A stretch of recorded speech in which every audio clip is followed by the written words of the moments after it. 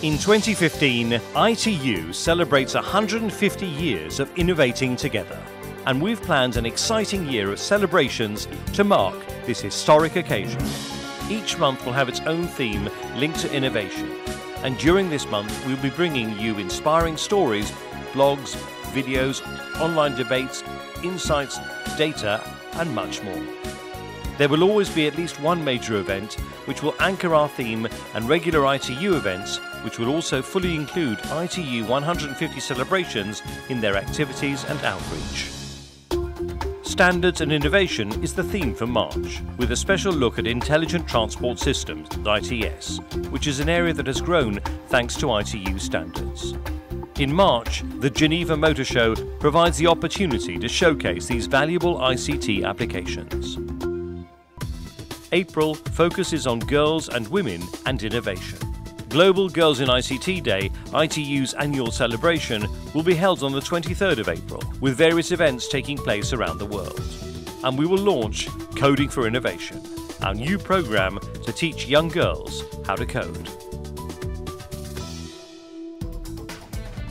Held annually on May 17th, World Telecommunication and Information Society Day, WTISD, marks the day ITU was founded in 1865. A full day of events is planned to celebrate this historic occasion, including an awards ceremony and much more. ITU members will be celebrating across the globe, and we will be tracking them live. May also marks the 10th anniversary of the World Summit on the Information Society, or WSIS Forum, held in Geneva from the 25th to the 29th of May. June focuses on the wide range of innovation opportunities which have opened up as a result of the switchover from analog to digital, and special webinars which will discuss the benefits of this digital dividend.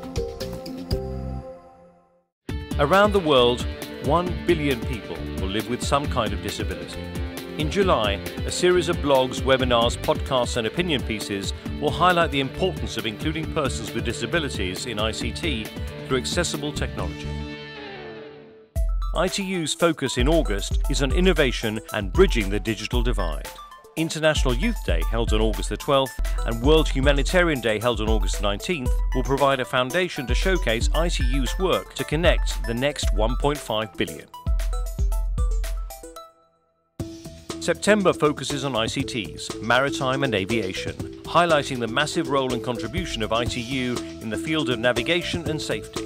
On the 24th of September, we plan to work with partners to broadcast live from major shipping routes to celebrate World Maritime Day, showcasing the ITU Radio Communication Bureau's contributions to the modern maritime sector.